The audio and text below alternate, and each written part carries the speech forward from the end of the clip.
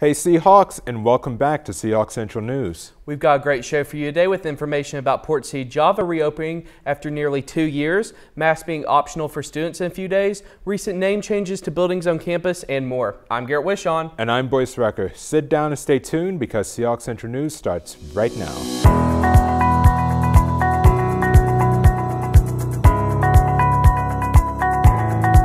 In January, Seahawks were excited to learn that PCJ was reopening at the end of the month after completely closing its doors due to COVID-19 in the spring of 2020.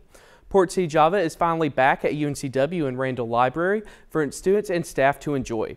The coffee shop, which originally opened its doors in 2013, specializes in coffee, tea, smoothies, pastries, and desserts, and has been closed for quite some time. According to store workers, they wanted to come back better than ever and follow all of the COVID guidelines. I spoke to April Sass, an employee at PCJ, and she said it is very excited to be open again. We are getting a lot more traffic than previous years, and we are looking forward to an exciting rest of the semester.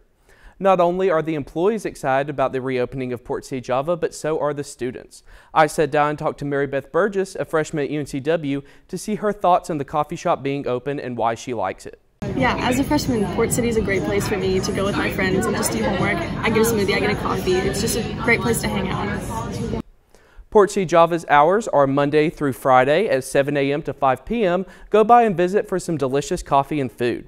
Now we have Maddie Murphy in the studio tonight to talk to us about two very influential figures in the community and how they have impacted campus to change the names of certain buildings. Maddie?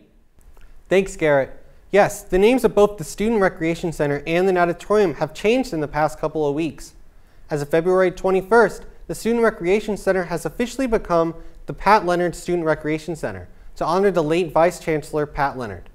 Pat Leonard was the long-serving Vice Chancellor at UNCW, in which she held for 24 years. Over that time, she was involved in overseeing 20 major construction, green space, and renovation projects, which included 7 housing projects and 9 student support buildings, which include the Recreation Center. According to Chancellor Sartorelli, Pat Leonard dedicated herself to generations of students at UNCW. The Recreation Center is one of many special buildings, projects, and services she championed during her decades here. UNCW's Seahawk Natatorium will be renamed the David B. Allen Natatorium to commemorate Dave Allen. Dave Allen was the head coach of the program for 37 years and has established the school's highly successful diving and swimming teams. The ceremony for the natatorium will be announced at a later date. Here's Boyce Rucker to tell us about a recent event at UNCW. Boyce? Thank you, Maddie. Yes, rarely do we see both graduate and undergraduate students come together outside the classroom, but when they do, productivity takes shape. This past weekend, film students came together at King Hall for a town hall meeting hosted by the Film Studies Graduate Association. The meeting focused on how the film department can further implement diversity, equity, and inclusion. Students are able to air their concerns and suggestions in a safe space with no film faculty in sight. Topics discussed include gender, race, and internationality, particularly how the faculty can add more representation to the department and the films being studied. FST GSA President Alexis Dickerson states why it is important that she and her colleagues bring these concerns to light now more than ever. We care about them, and we care about this program, and we want to see it be the best version that it can be. And we're aware that it's not there yet. There are moves to move forward in the right direction, but we want to help push that further. And that's why we do this, and that's why we want this to continue on even after today.